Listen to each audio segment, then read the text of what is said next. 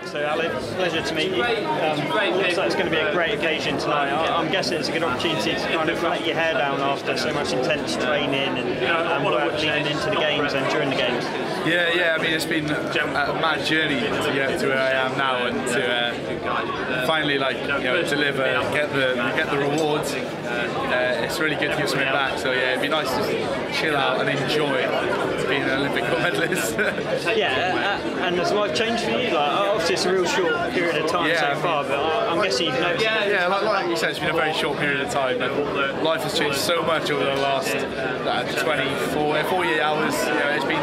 It's been crazy to go from just a Welsh discus thrower to an international global star in the Paralympic athletics. I'm so happy right now. I'm quite interested in your training up into the games because you trained at University of Wales Institute. Were you based there and you got a degree from there? I study at the University of Wales in Cardiff, and it's now called Cardiff Metropolitan, I believe. I have been training there for months, all the past 4 or 5 years. But I actually left the country to actually go out in Portugal and train in Montegordo, so just to be guaranteed good weather every day, because in Wales, the weather ain't that good. So it was we just went out there just to ensure that we could have great weather, getting that vitamin D, staying healthy, and we just get a good base of training. So I was out there for 6 weeks prior to the games. And just a final question on what the Paralympic Games.